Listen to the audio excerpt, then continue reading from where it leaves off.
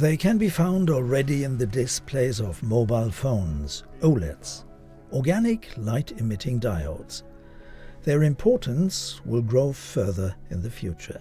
Existing technologies in lighting systems will gradually be replaced by OLEDs.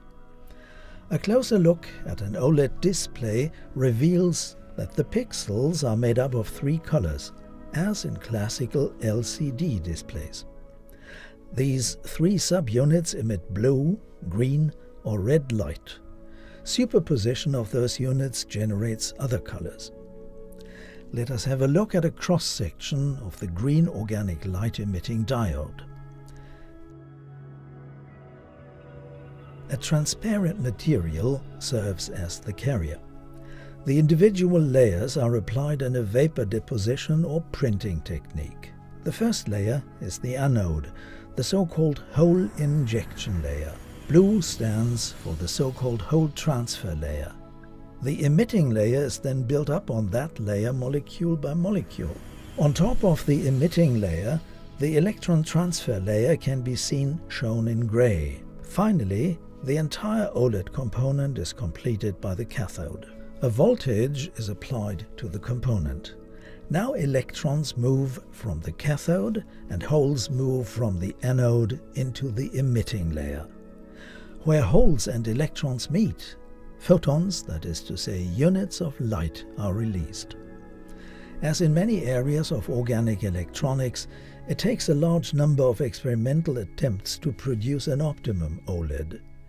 In numerous tests, research scientists and developers produce prototypes and test them. This is a process consuming a lot of time and money. At the Institute for Nanotechnology of the Karlsruhe Institute of Technology, scientists have now developed a software which is able to simulate this process in a computer. The simulations of SiMoNa are carried out in large computer centers. The scientists use computer calculations to look for suitable dye molecules and optimize materials' properties. Compared to the time-consuming, real-scale experiments in a laboratory, SiMoNa is a precise method saving both time and money. The electronic properties of and the transport of charge carriers in a material are imaged virtually and optimized by SiMoNa.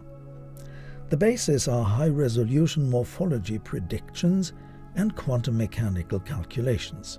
This is a split-screen view on the left, before optimization, on the right, after virtual optimization by SiMoNa.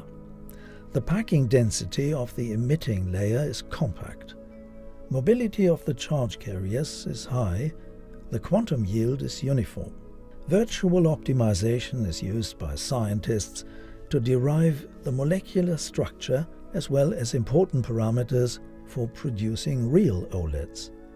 These data are then used to make a prototype. Displays of the future can be manufactured on moldable carrier materials. The result are flexible screens which can be rolled. If this technology is to be cost-efficient, materials must be optimized virtually prior to production. This is where simulation software such as SiMoNa plays a key role.